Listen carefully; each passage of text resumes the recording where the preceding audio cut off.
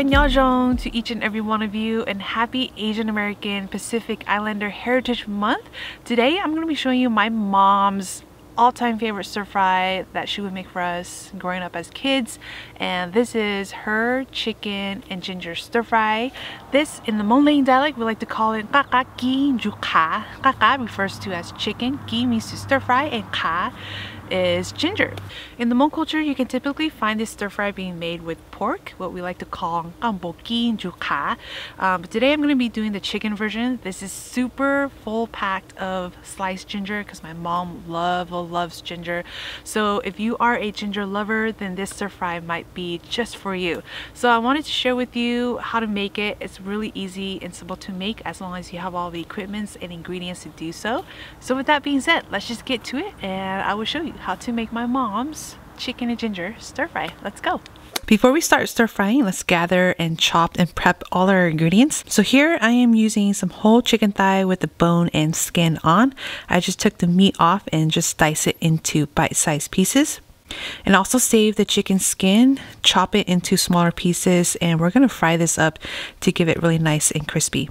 For the herbs and aromatics, I have one medium onion that I chopped, some fresh chili peppers if you want a little bit of spice, and lots of ginger. So I'm using quite a lot of ginger today because my mom loves it.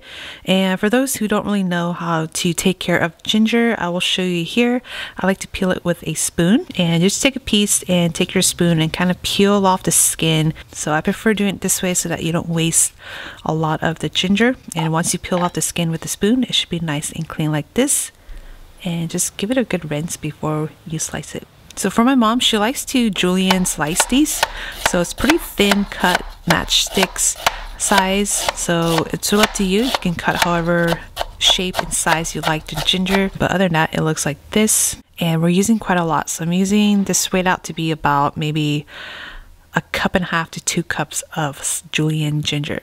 And for the herbs and aromatics, I have some chopped cilantro, some chopped green onions, and lots of minced up garlic. For the seasoning, I have some salt, some chicken bouillon, and some oyster sauce. So everything's prepped. Let's start stir frying. In a good non-stick pan, we're gonna add in the chicken skin.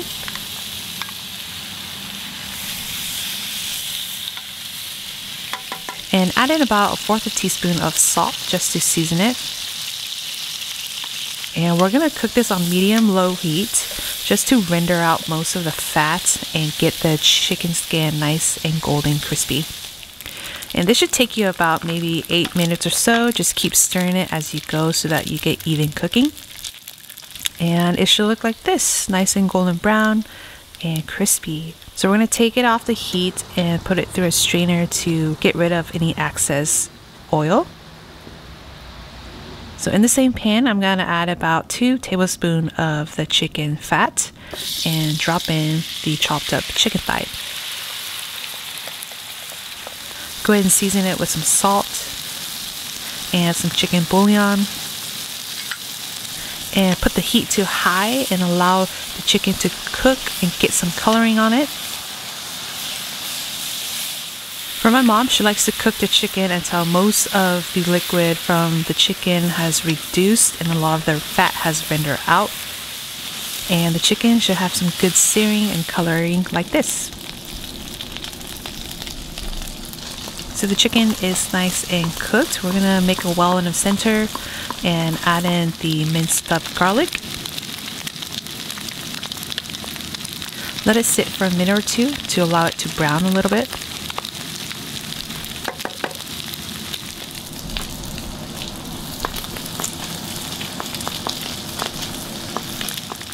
And then incorporate it with the chicken, give it a good stir. Then add in the ginger and the chopped onion. And cook it for about 2 minutes or so. Then we're gonna add in the oyster sauce. Mix it really well.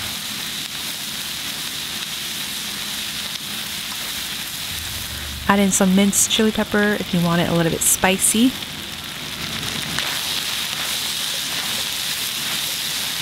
So this is good. The chicken is nice and cooked. The ginger and onion are cooked properly. I'm going to turn off the heat. And then add in the green onions and cilantro. And just mix it until the herbs are nice and wilted. And that's it. Go ahead and taste it for seasoning. So this stir fry will serve around 6 to 8 people, depending on how much per person eats. So the serving makes quite a lot. Go ahead and make the half recipe if you know you won't finish this amount. Other than that, to finish this off, let's not forget the chicken skin that we cooked up earlier. And we're just gonna crush the chicken skin over the top. And that's about it for this stir fry. The crispy chicken skin really gives this stir fry another level of complexity, texture, and flavor. So I really recommend crisping up the chicken skin and topping this stir fry with it. This stir fry is best served with some fresh steamed rice. And because this stir fry is quite savory and aromatic and a little bit spicy from the ginger, I like to pair it with some what we like to call gojacho, or just a plain boiled vegetable soup. In today's case, I'm eating this with some boiled cabbage, which is simply just cabbage boiled in water without any seasoning.